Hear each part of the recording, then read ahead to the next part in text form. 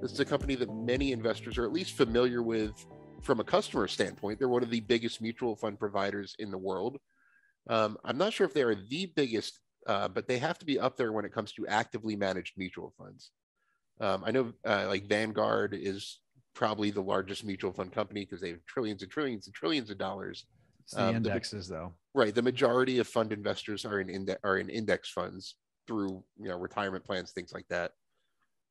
But T. Rowe Price, they are a massive company. They have almost $1.7 trillion of assets under management.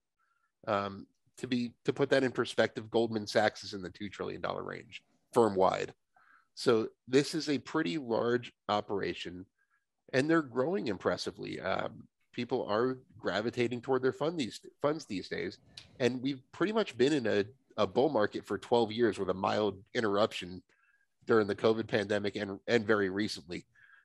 So the market's performed really well. As the market performs better, companies that make their money from charging a fee based on assets under management see their fee income go up. If the market goes up by 20% per year, T. Rowe Price's fee income is going to go up by that. So over the past year, the revenue went up 24%, mostly because of market performance.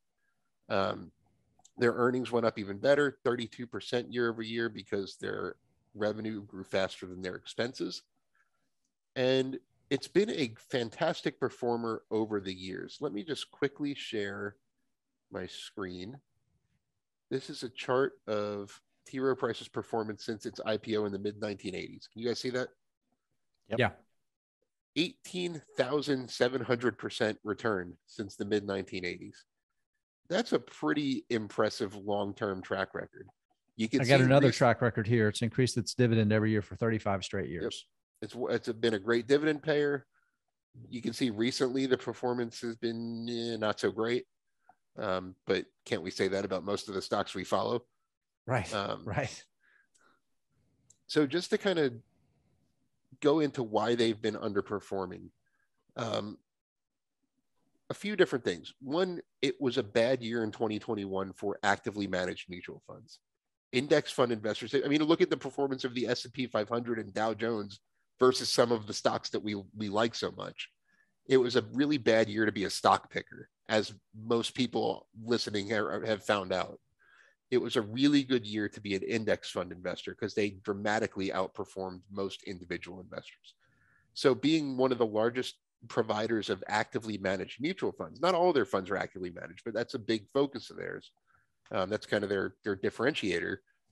It wasn't a great year for a lot of their funds.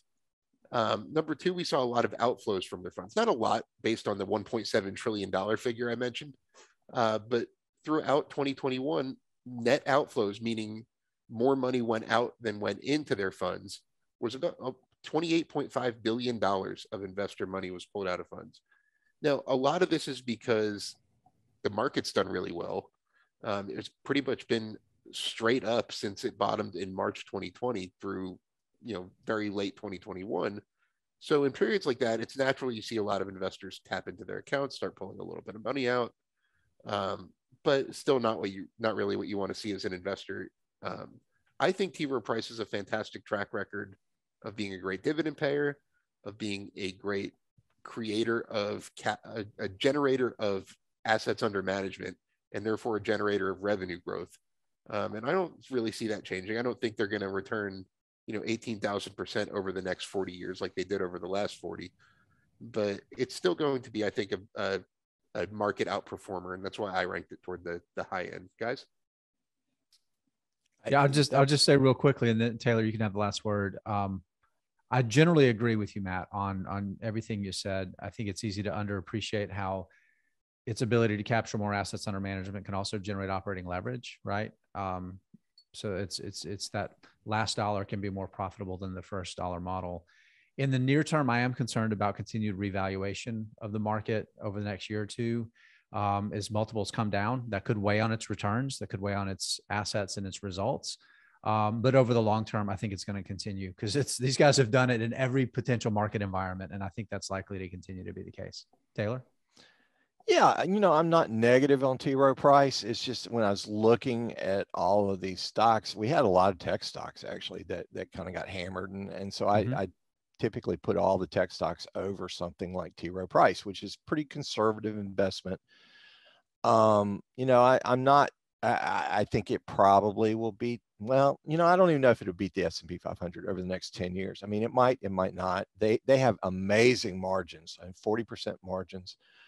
You know, I question whether they have a lot of growth, whether it's still a growth story. You know, to me, it's I don't know. It's interesting. We're going through a really interesting time in the financial markets with crypto. And as far as I know, T. Rowe Price is not involved in crypto at all. And so they're more conservative on that sense. I might be wrong on that. I'm not an expert on T. Rowe Price, but so that's kind of interesting that large numbers of Americans are buying crypto and that people are chasing yield in crypto.